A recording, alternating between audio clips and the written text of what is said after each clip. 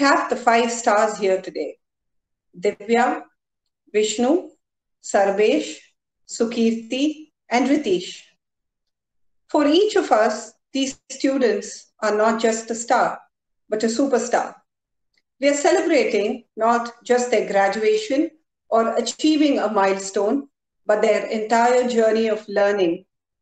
The years they have been with us, we have seen them grow and adapt themselves to the demands of one of the most rigorous high school programs. And we are so proud to see these students who are ready to take on the next set of challenges. We are delighted that we are able to celebrate you in this virtual mode. Life has always given me unique and strange experiences.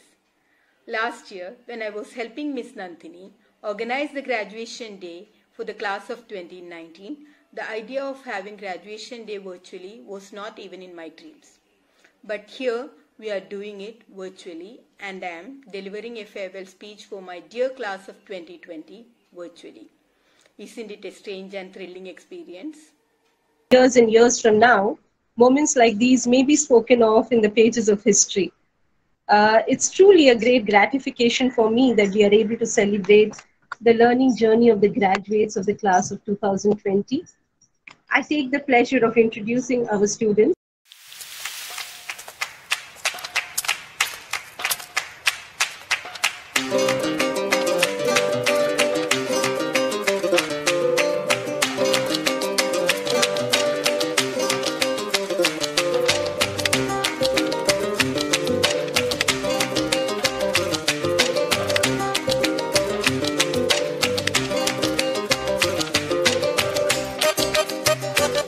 Creativity, Activity and Service, which is also called as CAS.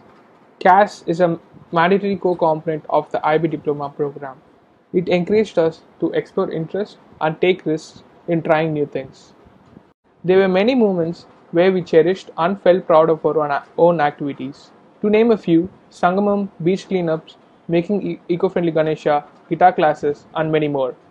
We always get a sense of satisfaction when we change the norm and try new ways to solve the global issue. To say about how my school handled CAS, our school management and the teachers gave their full support and guidance towards our activities, and also a complete freedom to explore new streams. As part of IB, I was extremely hyper-focused on my grades and the results. I never took a minute to step back and think, okay, why am I going through the process I'm going through? What could I learn from it? And how can I grow?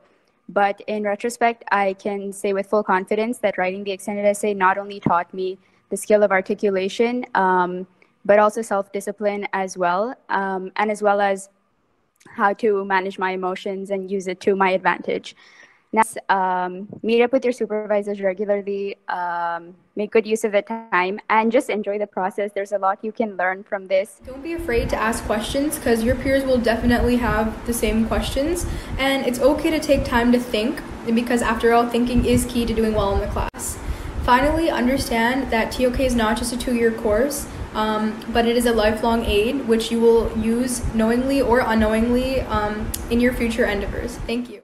I'm indeed impressed from whatever each student spoke, and gave a different perspective to what he has learned in school. And this particular school, which has got a wonderful management, a very caring management, a very understanding management, a very munificent management, and also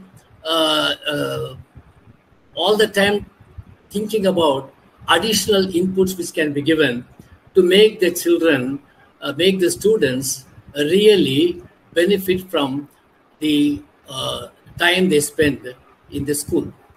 It's a very unique journey. The basic values which the school teaches you, that can never change. Basic values which you have learned in school, those things can never change. Whatever you do your best. So happiness is a very important quality, making other people happy, and the whole world moves towards a happy person. The happy person is the person who draws everybody else around him. So to make people happy, you have to serve. You have to serve people.